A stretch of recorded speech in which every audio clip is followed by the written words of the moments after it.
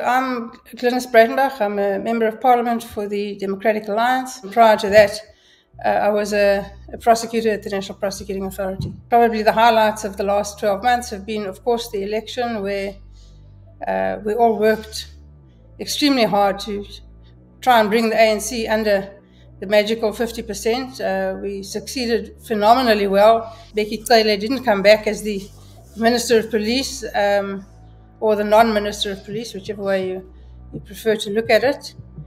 A couple of other less beloved ANC ministers didn't make it back, which is quite wonderful. The Thabo Bester saga was a highlight in the last 12 months. The fact that he had escaped, and the Justice Ministry, the South African Police, and Correctional Services all can only be called colluded to keep this from the South African population, that they knew for months that the body found in the cell was not his, and that he had escaped, but did nothing at all to try and find him. Busisiwe Mkhwebane was removed after the Democratic Alliance instigated a process in Parliament. The Section 194 Commission also found her to be unfit to hold the position. She was impeached, and I'm also busy drafting a private member's bill that will, in the future, prevent impeached persons becoming members of Parliament. There's a fellow called Richard Mdluli. He was the head of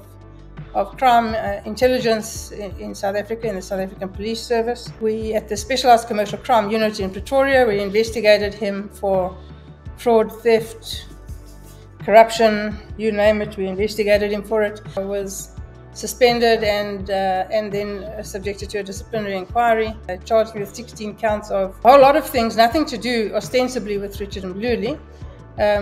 All kinds of other made-up nonsense. They lost 16 love.